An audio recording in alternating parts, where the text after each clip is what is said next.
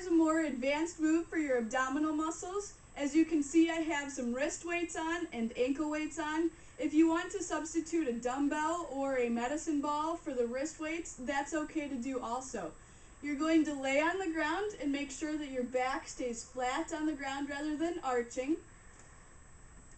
Put your feet and your hands straight up into the air and bring it down slightly so it's angled towards the corners of the ceiling.